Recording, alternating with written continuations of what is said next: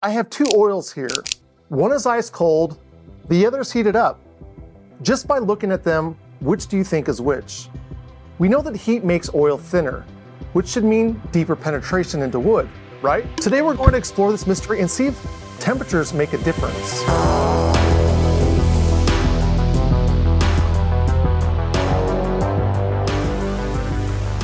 For centuries, woodworkers and luthers have experimented with oil finishes.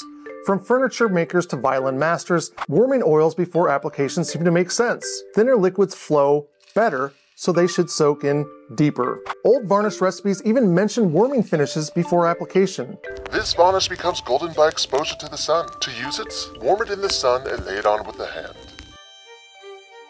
But was this just about workability, or did it actually change how the finish bonded with the wood? The legendary Stradivarius violins have fascinated experts for centuries.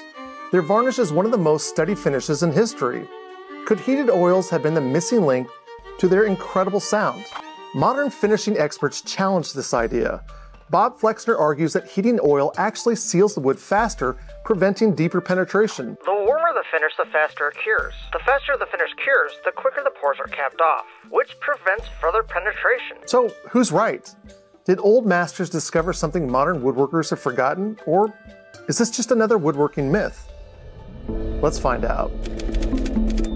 So how do you actually test something like this?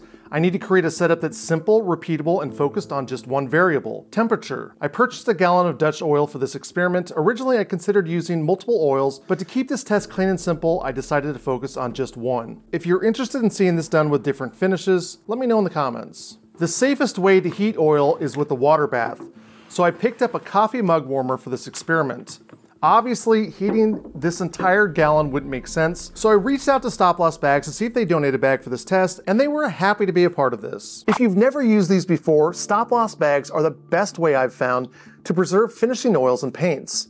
I have a full review on them if you want to check it out, but for this experiment, they're not just for storage.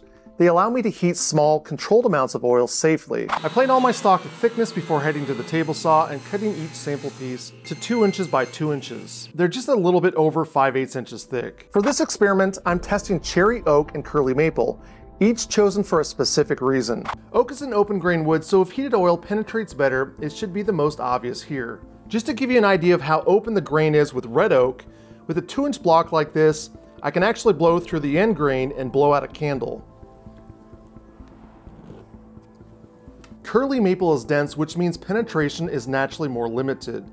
But I'm also curious, will warming the oil change how it looks visually? And cherry, it's a neutral, medium density wood, which makes it a great baseline for comparison. As you can see, I use the same board for all 3 samples because even wood from the same tree can soak up oil in different ways. To keep things consistent, I'm sealing the end grain with glue. Since wood wicks like a straw, end grain pulls in way more oil and it usually ends up darker than the rest of the piece. That's why you typically seal it during finishing anyway. But for this test, we're focusing on how oil behaves on the surface grain. With these 3 woods, we should get a clear picture of what's actually happening when we warm oil before application. With the glue dried, I'm marking the glued end grain so I can keep track of each sample. I've also got a scale here that measures down to a centigram. That's 1/100th of a gram, so I'll record the base weights before we begin and get the water going.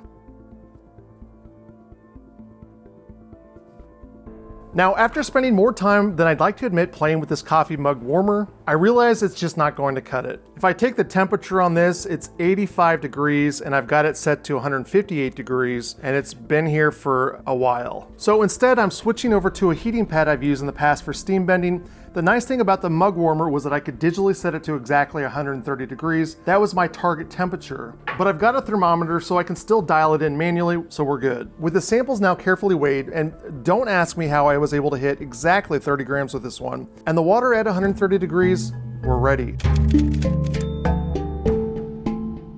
So let's get into the test. Will heated oil actually penetrate deeper, or will it seal off the surface faster like some experts claim?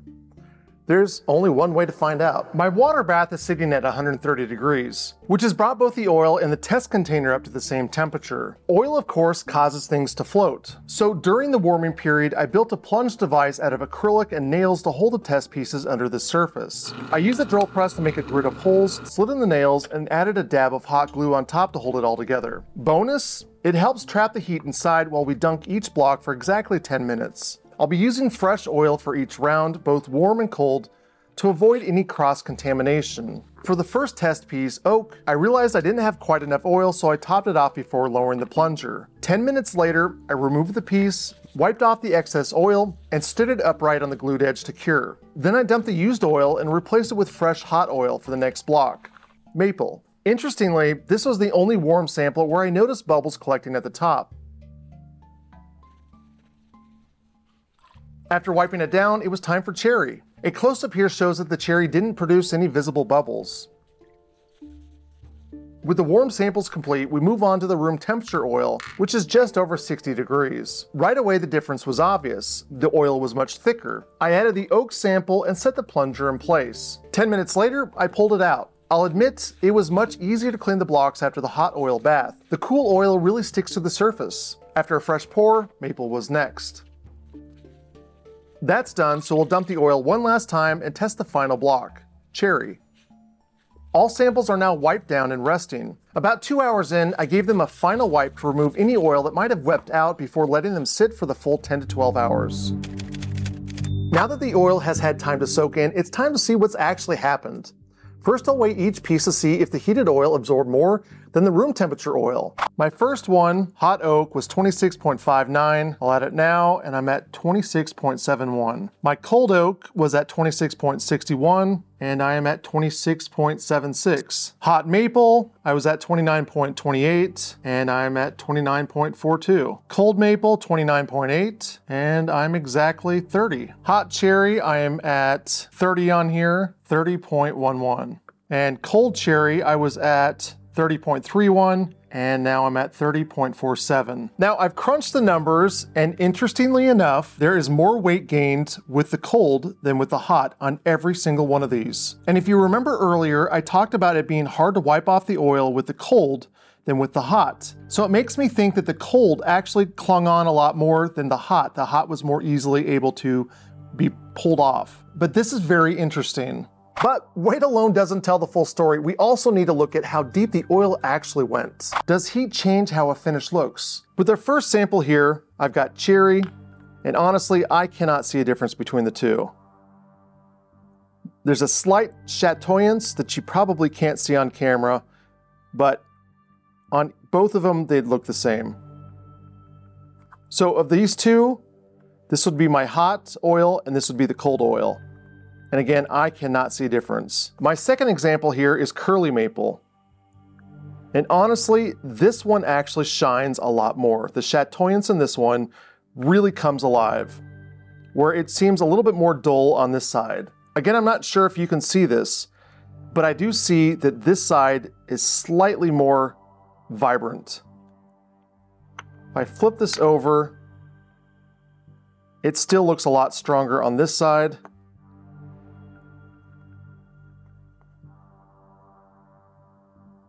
Maybe not on this side, but on this side it really comes alive.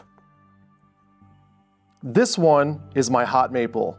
My final one is oak. I don't see a difference between the two, but with this one, I see that there are some inconsistencies. It looks like the oil penetrated a little bit deeper in some places than in other places. It's just slight, it's not that big of a deal.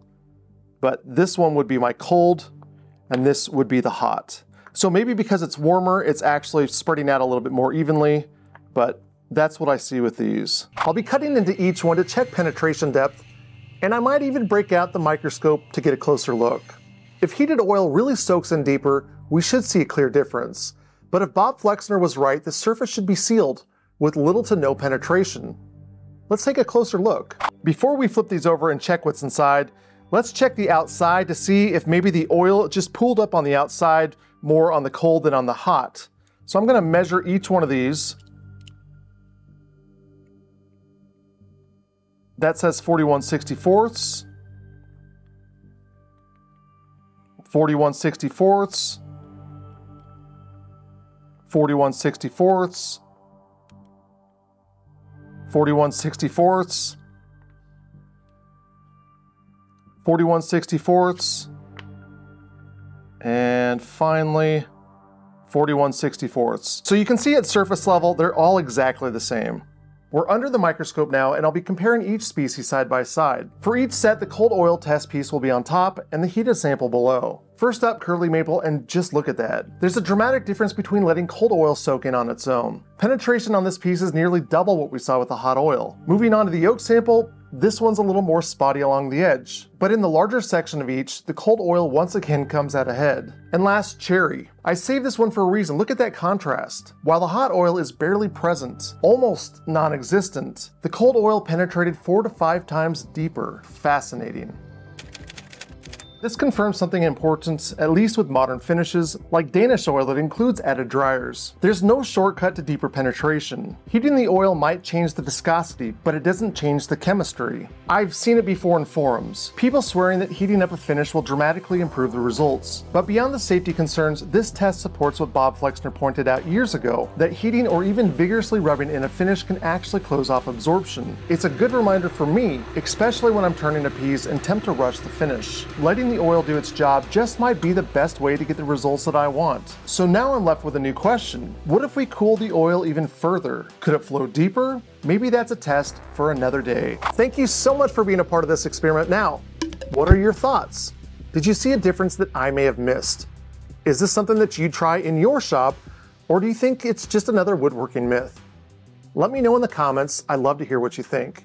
A huge thank you to my patrons for making experiments like this possible. If you'd like to be a part of the team and support more content like this, check out the link in the description. Thanks again, friends, and remember to keep making things.